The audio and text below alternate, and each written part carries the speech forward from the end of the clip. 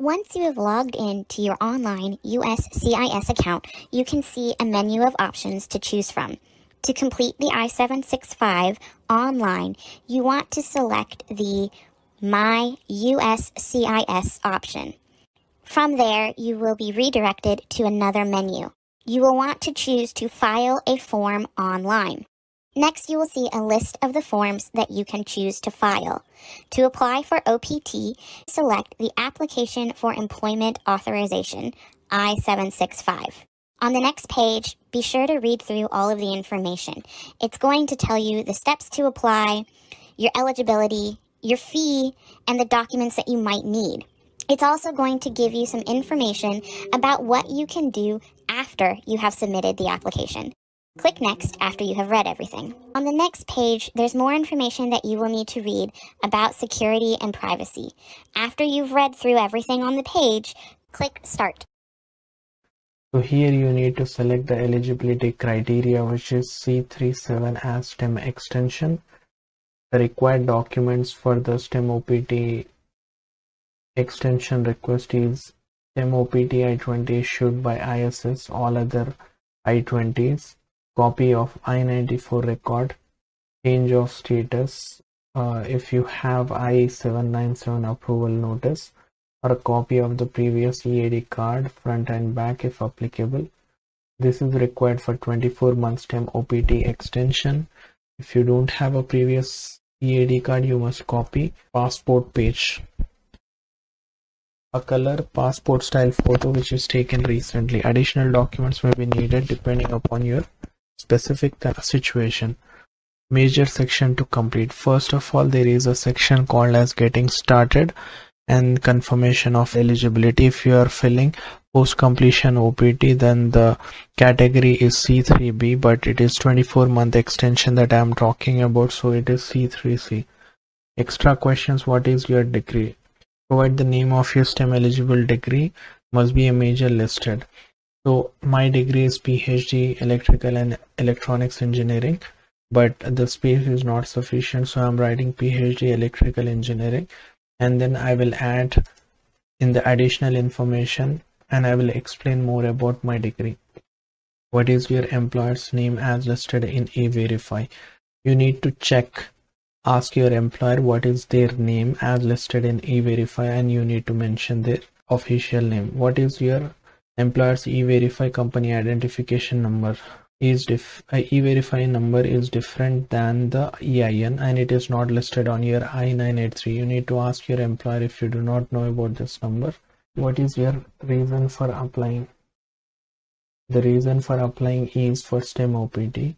So in order to mention that, you need to select renewal of permission to accept employment. If you are applying for pre-completion OPT or post-completion OPT, then you need to select initial permission to accept employment. Now, have you previously filed I-765? Yes. And this is if you have received a previous EAD card, it means the answer is yes. So that is STEM OPT applicant should select yes. Otherwise, you need to select as no. Is someone assisting you with completing this application? You should select as no. Although you are watching this video, what is your current legal name? This is the name that should match with the one that is given in your passport. Have you used any other name? Answer according to your situation. I have never used any other name, so I have selected no. Then you need to fill in your contact information, the phone number, the email address. You need to mention the email address which is personal to you, not the one that is mentioned in your university. And then you need to mention your current US mailing address. This might be sometimes different from your physical address, but if it is same, then you need to click on yes over here. Now here, if you are sending to someone else's address, you might do that in case you are not sure you will be staying at the same location for the next 3 months. If you are staying at the same location for the next 3 months, 3 to 4 months, then you can give your address. You need to mention in the address line 1, then a city, state, a zip code. The part will ask about your gender. Next, you need to mention your gender and what is your marital status.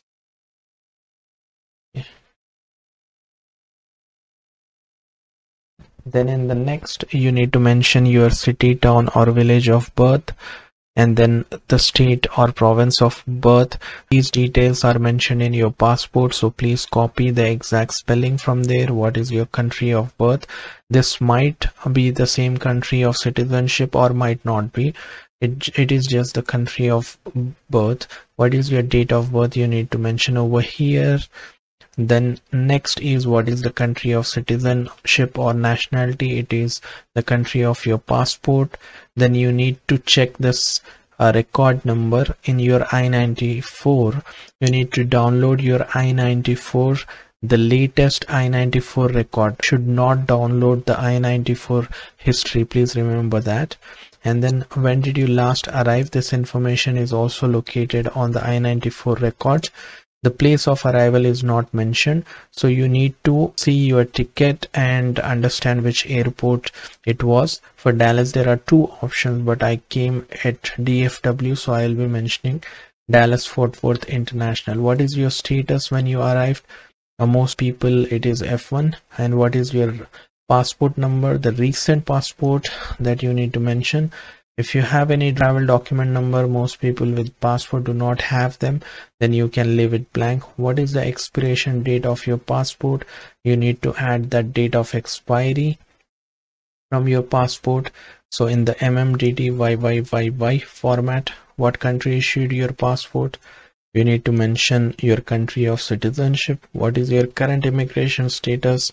For most people who are applying for STEM OPT, it is F1. What is your service number? This is located on the first page and the second page of your I-20, and it starts with N, so you need to add that. And for example, if you have multiple service numbers, if you have done multiple degrees in United States, then you need to use additional information section to include all your previously used service numbers.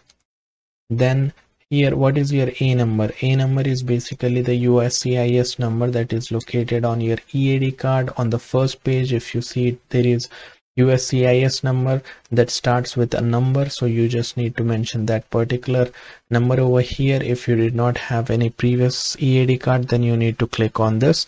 What is your USCIS online account number? This will be populated by itself, or you can click on this option if you do not have. Then you must have had SSN number because you have already started working. Then you need to click on yes and provide your social security number over here. And you do not want SSN office to issue you another SSN card, so you need to click on no. In the next, you need to basically attach your photo, and that photo needs to be of the format of 2" by 2". And also please follow your head size. It should lie between 50% to 60% of the height of the photo, so just make sure. And you also follow all the requirements. Never wear eyeglasses, there should not be glare, it should be on the white background. The tilt of the head should be straight towards the camera. So all those other things, you can go and visit their website and check what are the requirements for the photo for US passport and US visa. In the next page, you need to upload I-94 document and make sure that it is not I-94 history document, and then you need to click on form I-94. So here either of these three forms you can upload, but you actually have to upload I-94. Okay. In the next, you need to provide your EAD card, the EAD card front and back as a PDF file. Then also attach passport over here, then attach visa, US visa over here, although it is asking only for the EAD card. Then you need to upload I-20. This is I-20 for the STEM OPT recommendation I-20, and then I-20 which has OPT recommendation, and all the other I-20s that you have had since the initial I-20. So I have had around 10 I-20s. I have uploaded all of them. Then the next one is college degree. Here you need to add the college degree, and then you need to add the transcript, also the graduation letter if you have one. Now in the next section. This is the institution accreditation. You need to provide the evidence only if you are applying the STEM OPT extension that is based on a previously earned STEM degree rather than the one that you have gained recently. But I have gained the degree, or am applying for STEM OPT based on the latest earned degree, so I'm not going to attach any document over here. Click on next. It will throw a warning. Click on next. Then you need to add your responses. First of all, my employer's name was too long that it could not be incorporated in that particular space, so I need to mention over here. I need to click on add response. Then I need to basically click on getting started, then click on basis of eligibility. Then I need to mention the employer's name as listed in the e-verify, and then I need to actually add the employer's legal name in total, what is the complete legal name, and then mention the e-verify number. Okay, and then in the same way also my degree name was very long, so I need to add my actual degree name over here. So that finishes my degree. And also if you have had multiple degrees in United States, and then in that case you would be having multiple service IDs for each degree. So you need to click on about you, then go to your immigration information, then you need to basically student and service number. So you need to basically mention a previous service number, then you need to mention your service ID number, and then you need to mention your dates of the degree, and the dates, that is the starting of the program and the ended of the program, then comma, and you need to mention it was bachelor's degree. So that is how you give your previous service information over here. Now apart from that, you are going to mention your eligibility criteria. So if you have done OPT authorization, so OPT authorization, full name, service number, then the company name, then you need to mention the dates of that authorization, and then the degree. So in the same way, if it is CPT authorization, so you are going to add additional response. You will be mentioning CPT authorization, full-time or part-time, one of them, then your service ID number, then company name, then the dates of the authorization, and the degree on which you did that particular information. Then you need to click on next. You need to read all of this information. You are going to pay for $10 at the end of this form. Then click on next. Then you can basically check all the information that you have filled, or you can basically click on print and check the information. Okay, or you can just click on view draft snapshot. Be able to tick one of the statements that you understand English and you have filled this application by yourself, and then it will ask for your digital signature, which is your name, and once it is done, you pay the fees, and then the application is submitted. So thank you very much for watching this video. If you have any questions, please let me know in the comment section. I will try my best to answer any of the queries that you have. Thank you.